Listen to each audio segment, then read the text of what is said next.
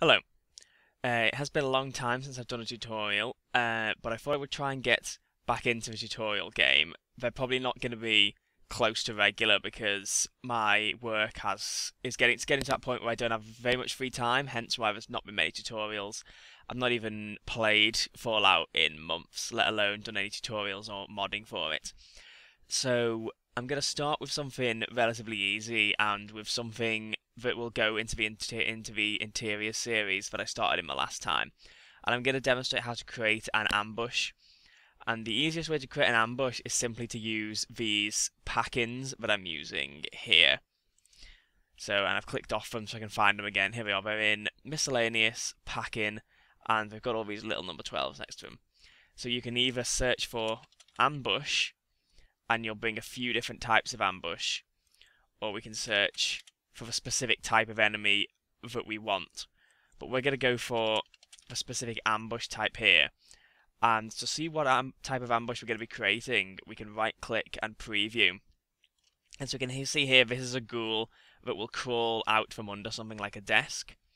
This is a ghoul that will crawl up, perhaps from some kind of vent on the ground. This will be a ghoul that is just lying on the ground. And this is a ghoul that will climb over something like a bookcase. And yeah, those are other ones that we've got.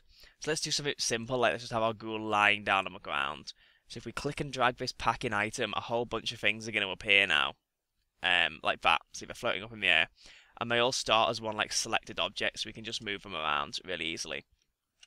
So this big box here is the trigger. And when the player walks into this trigger, the ghoul will get up from his furniture here. And this is the ghoul itself.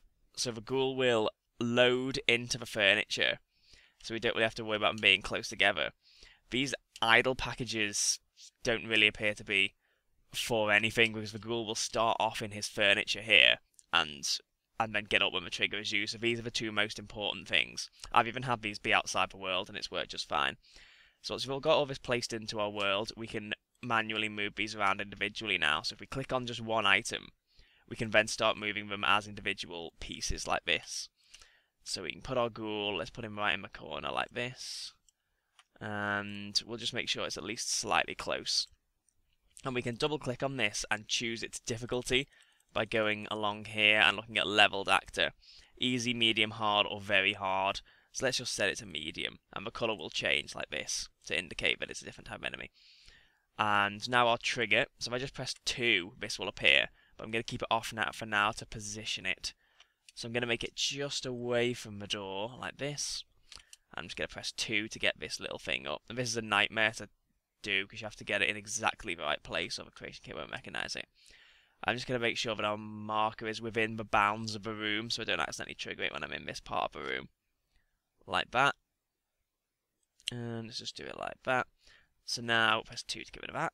And when the player enters this trigger, this ghoul will just automatically get up. We don't have to set anything up because that is the beauty of pack-ins. Things always just work, to borrow a phrase. So what I'm going to do now is go into the game and demonstrate how that works.